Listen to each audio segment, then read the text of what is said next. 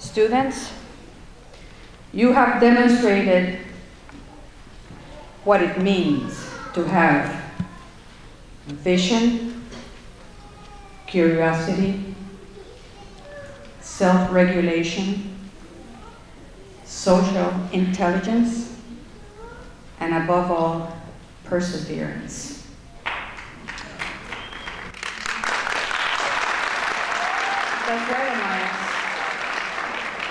You've made a decision to re-engage with your education, get back on track, graduate high school, and take your next step towards post-secondary success. And all this in addition to participating in the positive development of our school and our community. Good evening, graduates, BDA faculty and administrators, the BDA Board of Trustees, our commencement speaker, Councilor Jackson, family, and friends.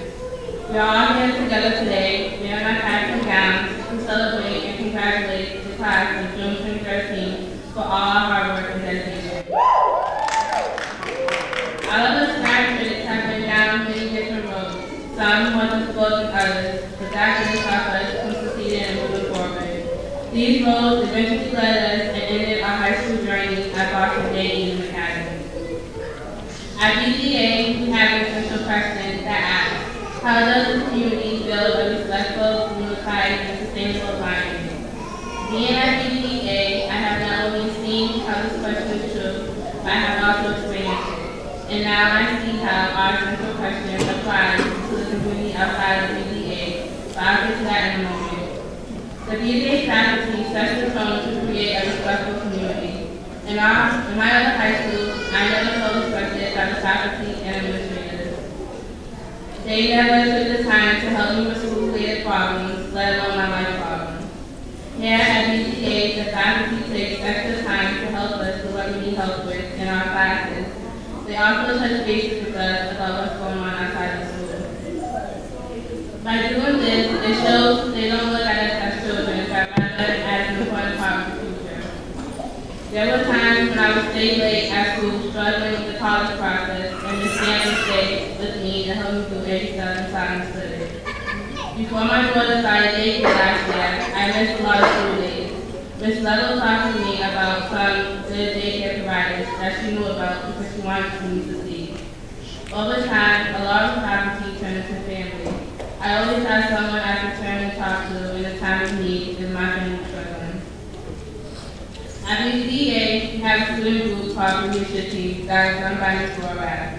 By being a member of the leadership team, we were able to create together our school community with students from Suburban High School and Hudson Mass. In fact, our team's goal is to break stereotypes and build community. After Hudson High's last visit to BDA, a few members from the leadership team and I visited Hudson from Thursday to Saturday. We got to see what it was like to be in classes with them and learn about what it was like for them to live there. I honestly loved it and had a great time. Aside from Hudson being a small town, the kids up there are really similar to the kids here in Boston. BDA is a sustainable community because it helps shape us for our future. It prepares us to move forward and encourages us to give back. The original program provides many opportunities, one being the internship class and the actual internship. This class prepared me for the real world by teaching me things like what is acceptable in an interview, how to create a cover letter, and the skills that are useful searching for a particular job. I had the chance to work as an intern at a small animal hospital, which gave me the feel of what it would be like when I came back. Finally, I would like to connect BDA's essential question to our larger community. The city of Boston experienced the tragedy on April 15th with the bombing at the Boston Marathon finish line. No one understood why any of this happened. People died and many more were injured, some seriously. One thing for sure, Boston stood together as a strong community. We stood together as one during the search for people responsible. We stood together as one to comfort one another at this time of need. We came together as a real true community to create the lunch fund and show how strong we are when we work together.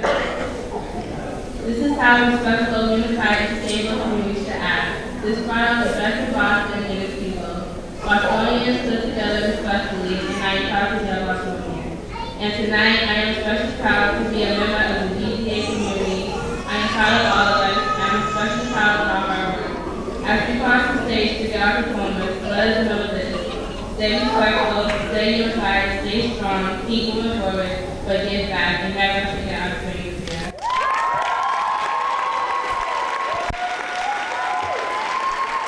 I am one, but I am one. I cannot do everything, but I can do something. And what I can do, I ought to do. I am the class of 2013, and I'm going to be bigger, badder, and better than all those who came before us. Let's give it up for the class of 2013.